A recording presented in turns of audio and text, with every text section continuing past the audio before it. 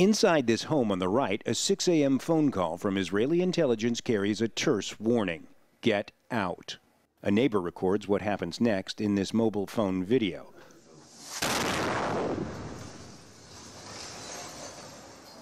A warning rocket from an Israeli drone strikes the roof. Then this.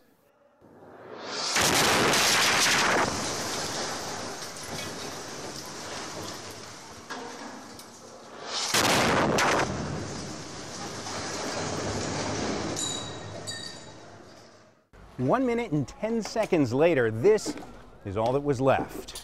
This is increasingly a tactic of the Israeli military, where a little over a minute can mean the difference between your family's life and death. Somehow, every member of the Nofel family makes it out alive. Neighbors acknowledge some of them work for Hamas. Anyone who does this is not normal. There should be retaliation for everything they do. But we hope things calm down. War brings war. In some cases, neighbors say there was no warning. 5 were killed by an airstrike Friday in the Egyptian border town of Rafah.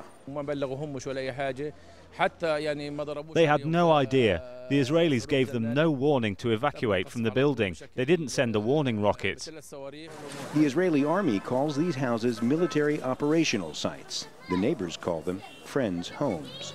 Few institutions are left untouched. This is what's left of the Dar es Salaam mosque, where an airstrike injured 22. They hit more than 22 government buildings. We don't know why Israel's attacking these buildings.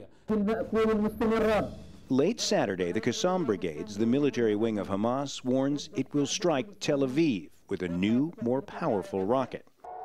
The Israeli army says the Iron Dome defense system explodes 3 mid-air. A 4th, they say, lands harmlessly in a field.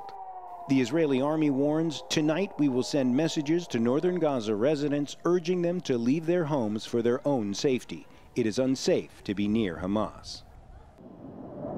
With more rockets soaring out of Gaza and heavy strikes from air and warships at sea, neither side, for the moment, seems to be talking about a ceasefire.